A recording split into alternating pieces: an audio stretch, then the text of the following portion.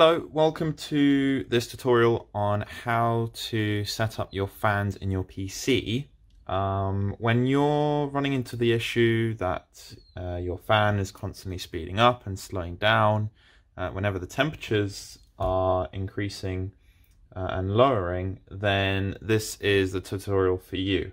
Now, this applies to Gigabyte boards primarily because we're going to be configuring SmartFan 5, which is a Gigabyte app. We're going to be doing it from the BIOS. There is ways to do this from App Center as well, which is a Windows app provided by Gigabyte, but we're doing the BIOS today. To start off with this, what we're going to have to do is basically try and work out what temperature our PC runs when it's at idle and what temperature it runs at when we are essentially running apps. Could be Google Chrome, could be games, anything like that. So to find this out, what we're going to do is download a couple of programs and use these to have a look at our temperatures and then go from there. So the first program we're going to do is called Core Temp. Now, Core Temp is primarily designed for Intel CPUs. If you're running a Ryzen CPU, you can go over to if you're using a Ryzen CPU, you can go to the Ryzen website and download their Ryzen Master, which will give you all the temperatures for the Ryzen CPUs. So search for Core Temp download and come straight to this page, and we can just click download here. We're just going to skip this because you might get an ad pop up, but then you can see in the top right corner here that's downloaded now. So let's just open the folder that that's in, and we're going to run Core Temp. So we're going to install this first, and what you'll find is it offers you to download a game which you don't want, so that's the second one here. Create a desktop shortcut. Don't worry about the language packs because we're not going to be on this very long, and we are going to click continue, next, install. No need to open the readme.txt file, just launch Core Temp, and then we get that right here. Now, what we're looking for here, in this case, I have 4 cores, Core 0, Core 1, Core 2, and Core 3. And this will tell me just over on the right here the minimum and maximum that the core is experiencing in terms of temperature. If you can see these numbers, great. If not, I'll read them out to you. The minimum is 25 degrees and the maximum is 28 degrees at the moment. And this is just running at idle. So we have a maximum temperature of about 28 degrees on this last core here. Now you can look up the cores. Some of them do get a little bit hotter.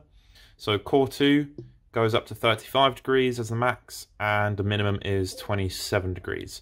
So we're kind of getting an idea of what the temperature is when the PC is running at idle at the moment. So we're not running any programs or tasks. I've closed Windows, Microsoft Edge as well.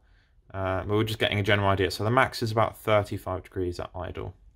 Now, what we're going to do next is we want to find out at what temperature the PC runs when we are playing games, running programs. So we're going to do a benchmark. Now, to do a benchmark, we're going to go back to Google and look for a program called Furmark. So that's F-U-R-M-A-R-K. Download. So we're going to look for Furmark, and we're going to get it from this website called Geeks 3D here. We're going to click on the latest version just up there, and then we're going to click this nice big orange download button. You can see that's just downloading up here in the top right now. We're just waiting for that to download. Okay. And once that's done, any second now, there we go. So same again, we're going to run Furmark, run the installation, and let's have a look here. We're going to accept the license agreement, click next, create a desktop shortcut just to make it easier to find the program. Once we've installed it, install that, and we have Furmark installed over here. So we're going to not read the release notes because we don't need those again, but just launch FurMark. And we will be presented with this window right here. Now, what we're going to do is run the CPU burner, because the CPU burner is the temperature that we're looking for. All right, because the temperature of the CPU is what controls the fans from constantly going up and down inside of the PC. Now, if we have a look over here again, simply by running Microsoft Edge and downloading FurMark, we've actually raised the max temperature to 45. Okay, so running Microsoft Edge, Google, a browser, that's already raised the max temperature a little bit here. Okay, so but what we're going to do now is run the CPU burner. So once this is opened, all you need to do is press CPU burner and then press start. And what this is going to do is start running the benchmark for the CPU. And what we'll notice here is we start to see the temperatures increase. So that's at 48 degrees now. Some of the cores are up to 49 degrees. It's up to 50 degrees now. Okay, so we want to run this for about 5 to 10 minutes, just so we see what the maximum temperature is that this gets up to. And once that's done, I will be right back. Okay, so this has been running for between 5 and 10 minutes now, and the max temperature that we're getting hold of at the moment seems to be around 58. So 58 is the maximum temperature. Now what I'm going to do now is remember the idle temperature that we had when we were just running tasks like Google Chrome, Windows Edge in this case, was about 45 degrees. Now, obviously when we're running Google Chrome, we don't want the fans to spin up. So we're going to keep that number in mind. And what I'm going to do here is write down on a post-it note, just so you guys can see, the minimum was 45, and we'll make our maximum temperature as 60 degrees, because we'll just round it up a little bit, and this will just help us avoid the fans from actually going crazy all the time. So I'll just put this up here so that you guys can see that. So the minimum is 45 and the maximum is 60. Okay, so now that we know that, we can stop this. We're going to close down FurMark, close down the programs, and we're going to shut down the PC, and we're going to boot up into the BIOS, and I'll show you exactly how to do that now. So the PC is off, and what I'll do here is I'll just bring the keyboard up so you can see. So we only need to see the top row of keys. What we're going to do is I'm about to turn on the PC. That's on now, and then I'm going to press the delete key just here. And what that's going to do is put us into the BIOS. So from here, what you may be able to see, no, it doesn't say it there. So this is the advanced mode of the BIOS. You can actually see we have Smart Fan 5 settings here.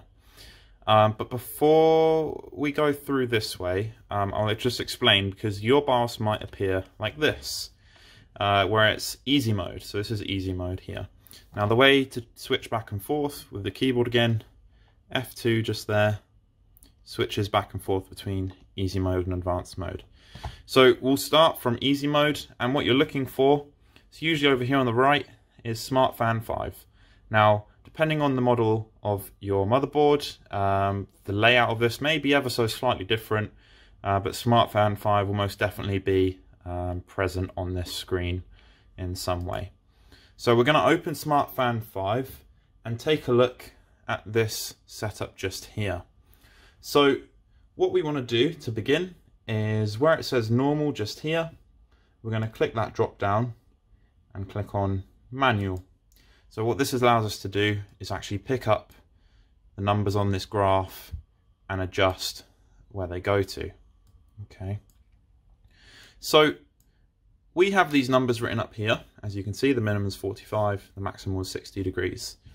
So the way we're going to do this is a CPU generally will run safe and sound up to about 90 degrees. At that point you want to maybe think about trying to keep it cooler. So 90 degrees is about the limit. So we're going to start by putting number 5 up to 90 over here.